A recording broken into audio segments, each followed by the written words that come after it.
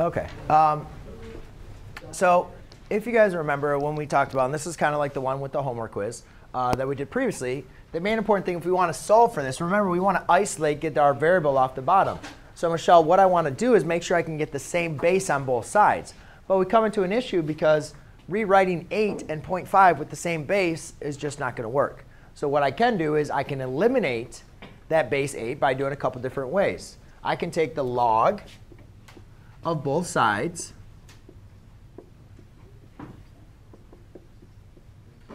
And again, the base of the logarithm that I'm going to choose is base 8. All right? Therefore, log base 8 of 8 raised to the negative x divided by 2 is just negative x divided by 2 equals log base 8 of 5. Justin, could you go and find a seat over there, please? Thank you. Another way you guys could do this is just convert this over to logarithmic form. So therefore, it's log base 8 of 5 equals negative x over 2. Either way, you guys can see I have the exact same equation coming in. Yes? Is it 5 or 0.5? It's 0.5. Sorry.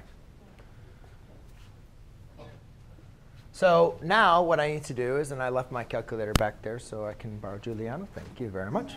All right, so now, ladies and gentlemen, again, we need to solve for x. And we have negative x divided by 2. So to do that,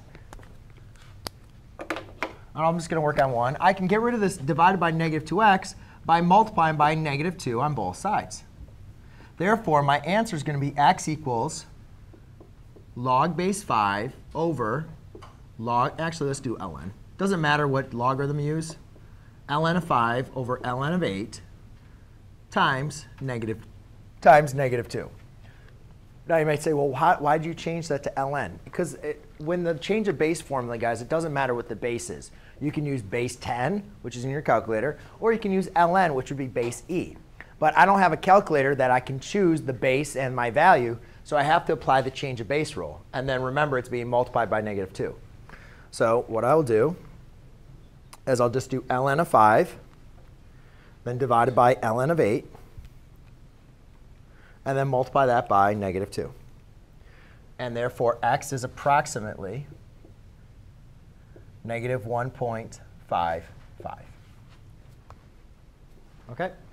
Does that help out? Explain at least what to do for that problem? OK.